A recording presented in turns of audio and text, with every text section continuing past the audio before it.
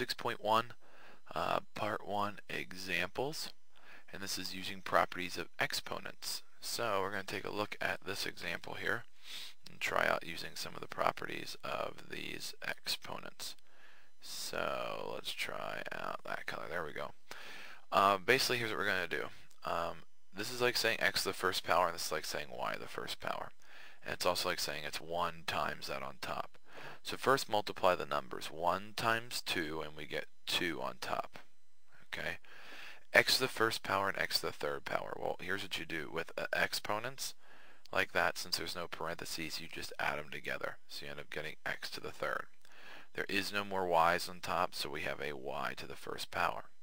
On the bottom, I have a 4, and I have a y to the third. Okay.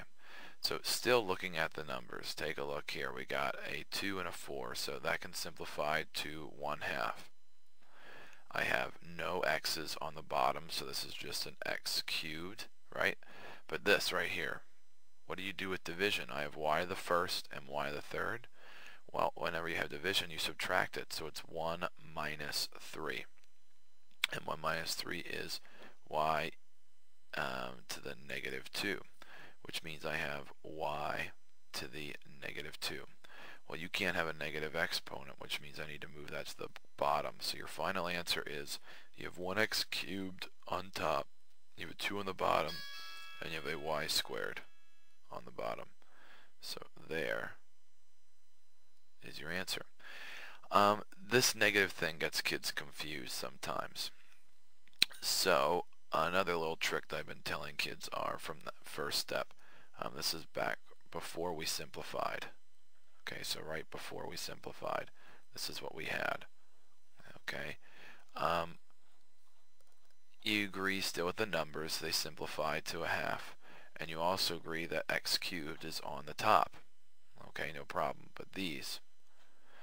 Here's what you do, a little rule of thumb. Whichever exponent is larger is where the answer is going to go when you divide. So which one's bigger? The cubed or the 1? Well, cubed is bigger, right? That's a 3. So when you subtract these, 1 minus 3, you end up getting negative 2.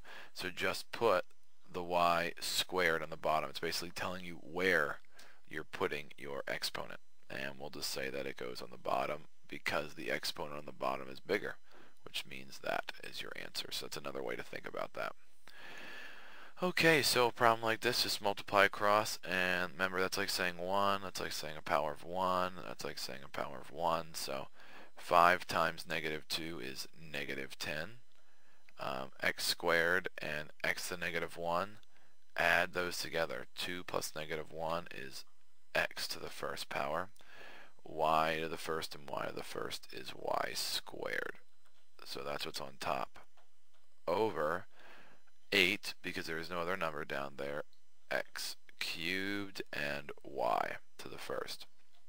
Okay, so I can take a 2 out of both of those, so I end up with a negative 5 on top, and I end up with a 4 on the bottom.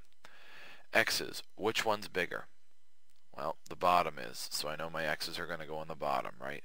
1 minus 3 is negative 2, so it is a positive 2 on the bottom. Look at the y's, which one's bigger? This 2 is bigger, the exponent. So when you subtract those, 2 minus 1, you end up getting 1. So it's just a 1y on top. And there is your answer. Okay, let's take a look at another. Now because of parentheses, we have to do those first. So I take that through. So that's 2 cubed.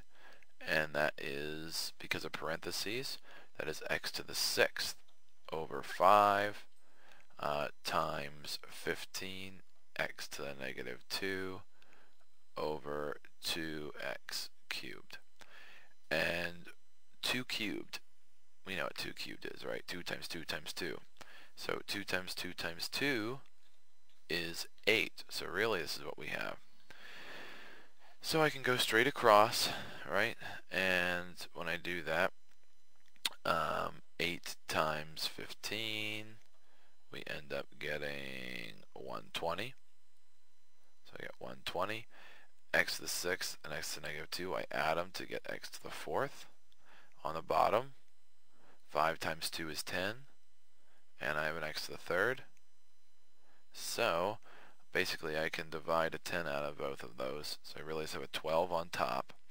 And when I subtract, which exponent is bigger?